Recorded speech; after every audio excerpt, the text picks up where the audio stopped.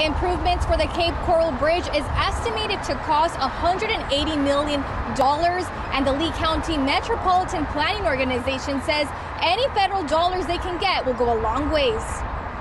As of right now, the Lee County MPO board says upgrades to the Cape Coral Bridge will be funded with money from toll roads.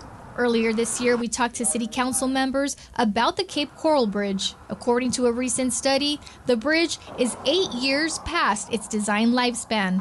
Improvements would include replacing the westbound bridge, widening the span to 6 lanes, and adding bike lanes. MPO Director Dan Scott says they're hoping to help offset the costs by applying for federal funds. I mean, everybody's going after certain discretionary grants. You're never positive you're going to get any of it. You may put your best foot forward to do applications and stuff, but you know, it's competitive. The MPO board says there's still time to request federal funds as construction for the Cape Coral Bridge is expected to start in 2028. In Cape Coral, Alexandra Rangel, Fox 4.